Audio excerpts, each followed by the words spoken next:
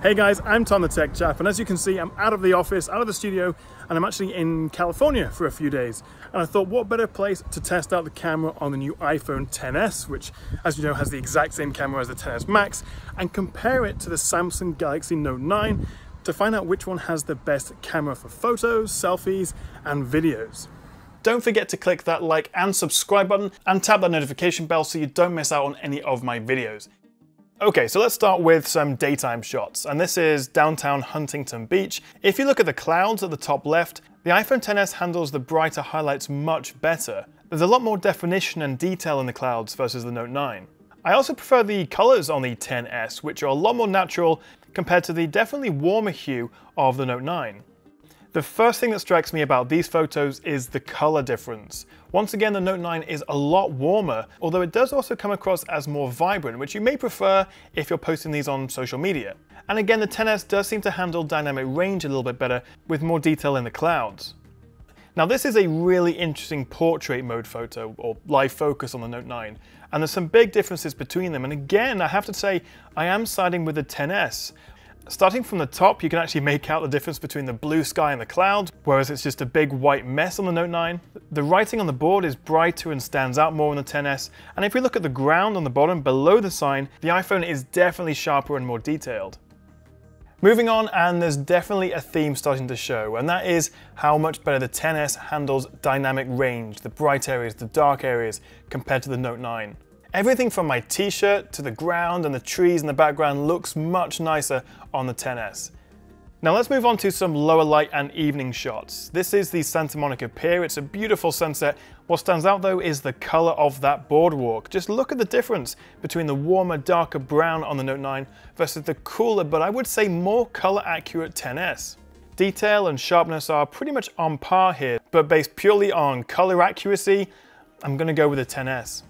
My first thought looking at these two was how I prefer the brighter Note 9 photo. But actually, once again, we see the XS come out on top in terms of color accuracy.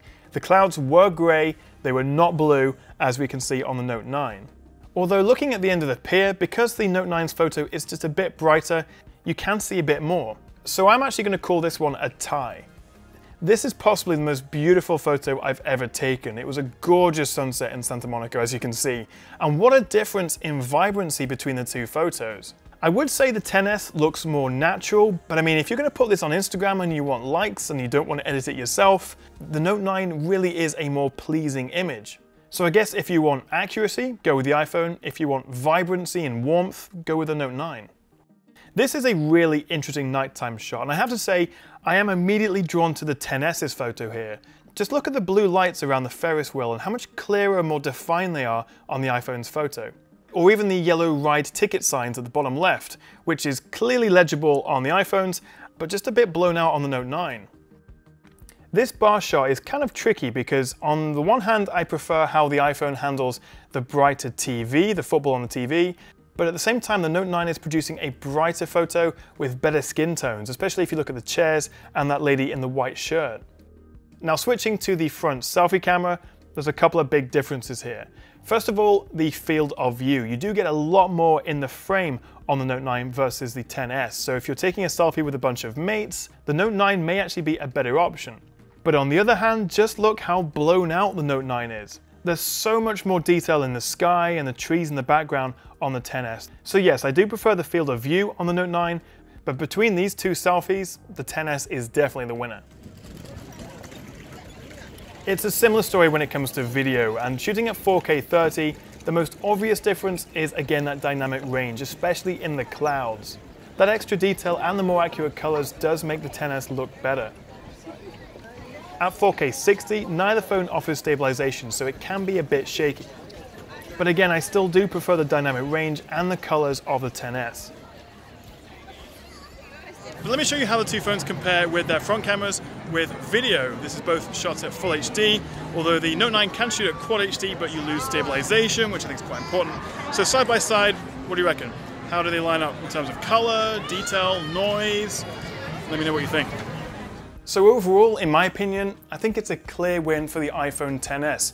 I honestly didn't think there'd be that much difference between them, but the iPhone consistently handled highlights and dynamic range far better than the Note 9. you can't go wrong with either phone, but between the two, I think the XS is the winner. But what do you reckon? Which do you think won? Let me know in the comments below. Thank you so much for watching, guys. I hope you found this video useful. If you did, click that like and subscribe button, and I'll see you next time right here on the Tech Chat.